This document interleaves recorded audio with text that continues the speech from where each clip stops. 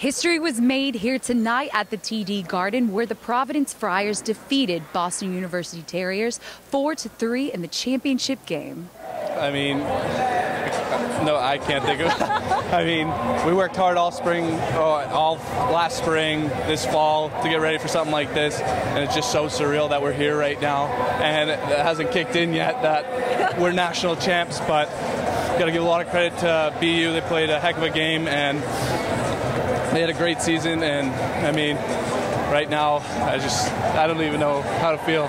Unbelievable. I mean, it's just a complete effort. Every guy, every night, just bringing it. And a new guy every night. Tana with a big goal there, and Tom with, just throw it on net. And just kind of everyone buying in the last couple of weeks, really believing in each other. And that was all, really. It's just everyone buying in.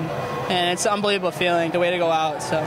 Well, congratulations on the goal. Did you think that you'd ever be able to score on Matt O'Connor there and coming into the BU game here tonight?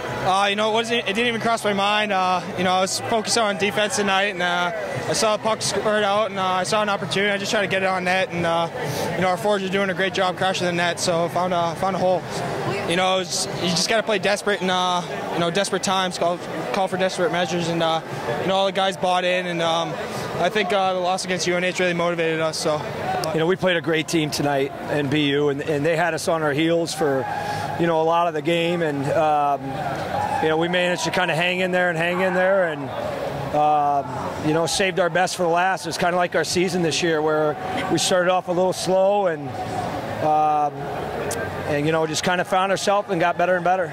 It was so quiet in our locker room after the first, because they took it to us, and we hadn't seen that in a while. So we were just trying to keep it positive, trying to get them going. But really, it's on the ice when a couple little things happen well, and you build momentum. I thought our power play helped us build momentum tonight, and obviously, Johnny was terrific. Let's make sure that everyone saw the game, knows that, but Johnny was terrific, and that was the difference. He was the difference maker in the game. And what about junior goaltender John Gillies made a record-breaking 32 saves in 30 minutes, combining for 49 saves on the night, earning him the MVP honors of the tournament.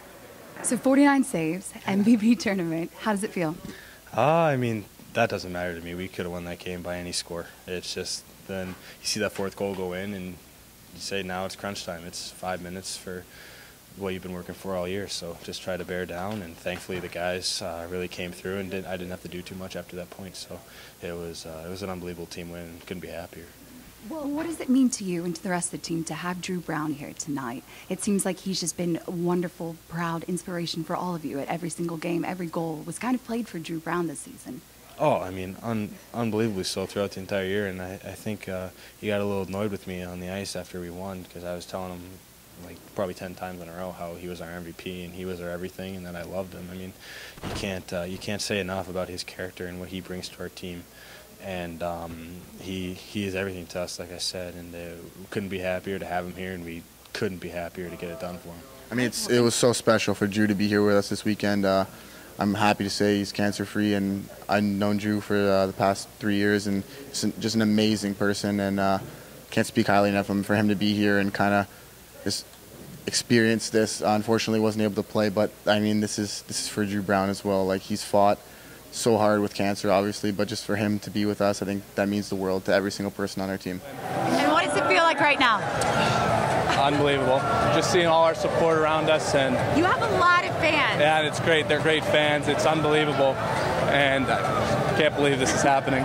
It's unbelievable, the support they showed, especially the last couple of weeks, but over my 4 years. Every year it's just been growing and growing, and this is not only for us, but for the fans and for the alum and for everyone that's put the jersey on in the past. This is for everyone, so it's an unbelievable feeling. All right, well, congrats. It was all around a great night for Hockey East between the two teams, and selling out the Garden with over 18,000 fans here tonight cheering on your teams. For more information and all the highlights of the game, head on over to HockeyEastOnline.com and make sure to check out our Facebook and Twitter pages. I'm Elizabeth Thomas for Hockey East.